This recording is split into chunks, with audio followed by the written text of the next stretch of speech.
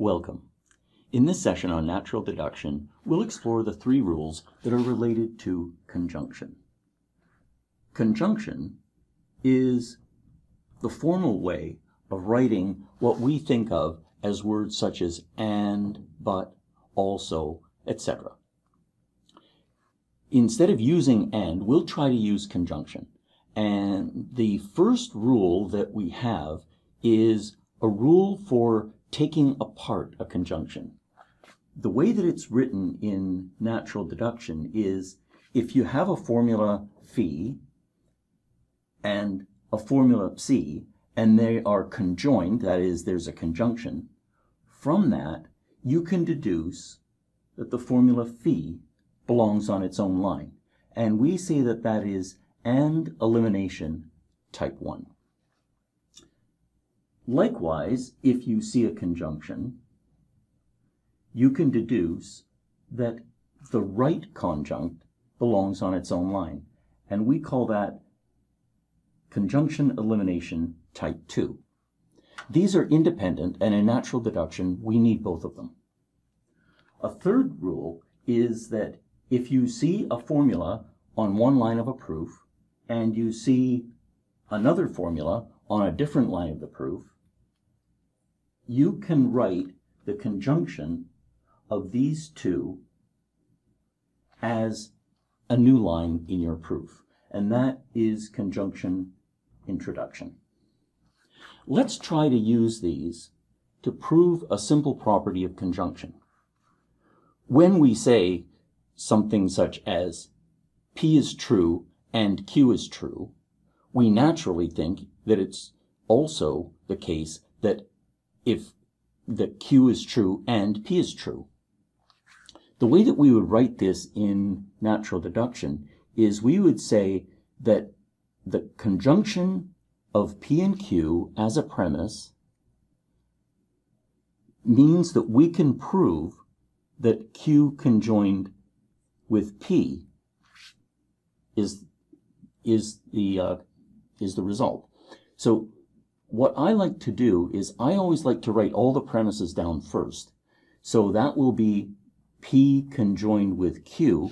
And in natural deduction, we always have three things for a line. We have a number for it, we have a formula, and then we have a reason. And in this case, the reason is that that is a premise of our proof.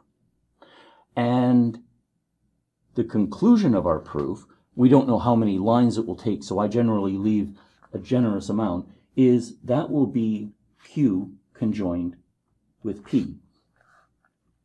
If we examine this premise, we'll use what I call forward reasoning.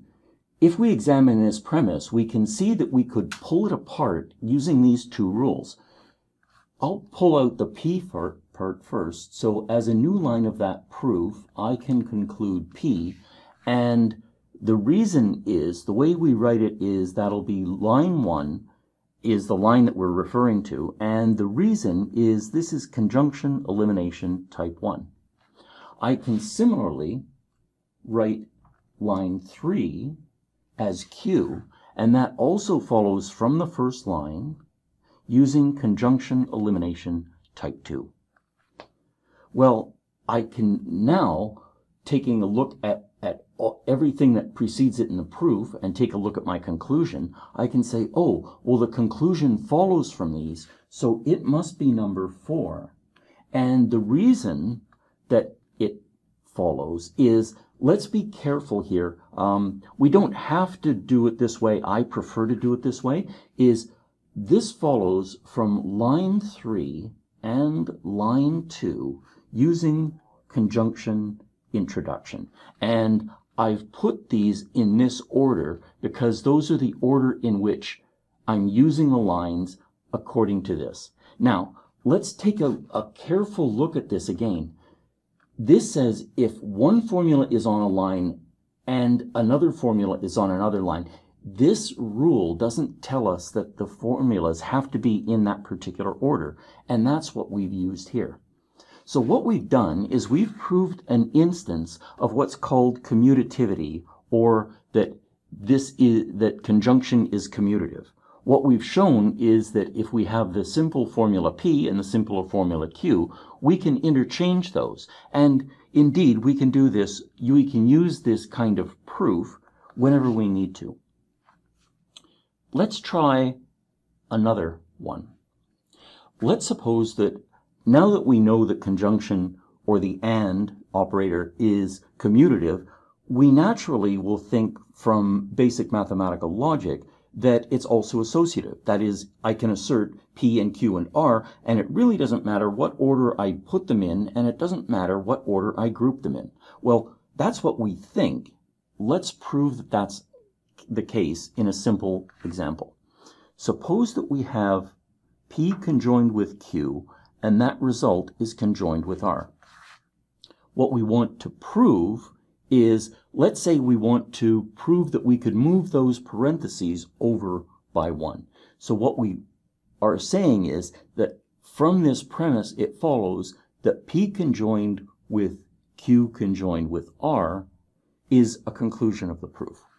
As before, I'll write down my premises. In this case, there's just one premise, and that is P conjoined with Q conjoined with R, and my reason is that that's a premise. And following my usual style, I'll write down a conclusion, which is P conjoined with Q conjoined with R. And now, in the previous proof, we used what I call forward reasoning. Now let's try using backward reasoning.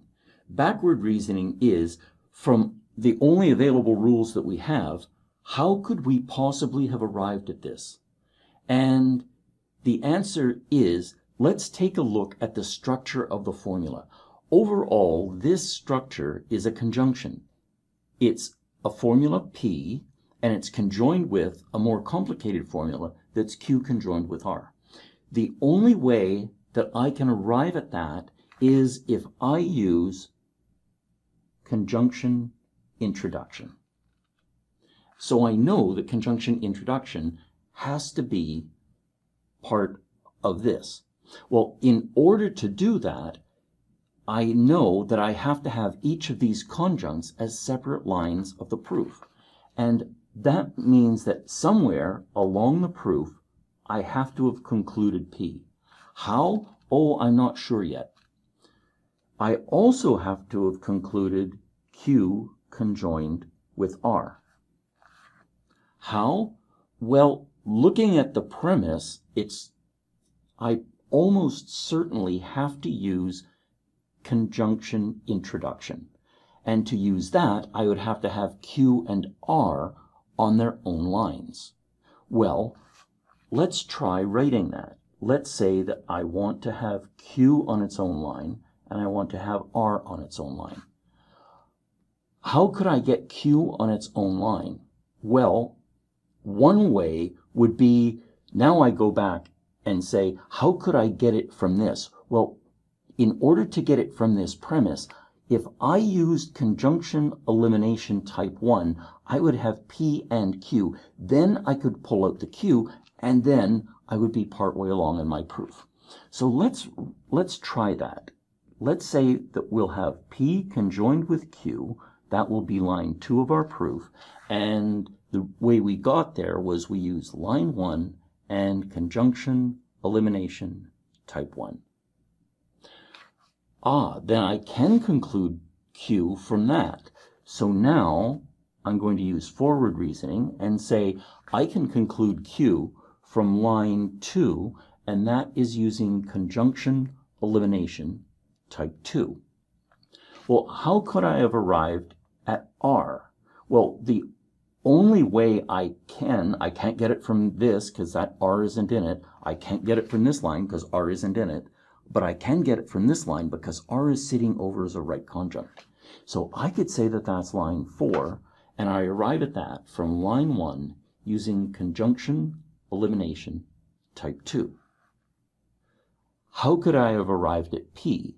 Well, not from this line and not from this line, but I could get it from that. So that could be my line 5. I could say that that is a result of reasoning from line 2 using conjunction elimination type 1. Q and R, those follow because I can build those up from previous lines. So that would be line 6 in my proof. I would say that I can conclude that from line 3 and line 4 using conjunction introduction. And now I'm almost done. My conclusion is line 7, and that comes from applying line 5 and line 6 using the only rule that it was possible to use to deduce this, which is conjunction introduction. So what we've done in this brief session is we've laid out 3 rules for conjunction in natural deduction. We've shown one example of how conjunction is commutative, and we've shown one example of how conjunction is associative. So that ends this session, and in further sessions we'll explore some other rules.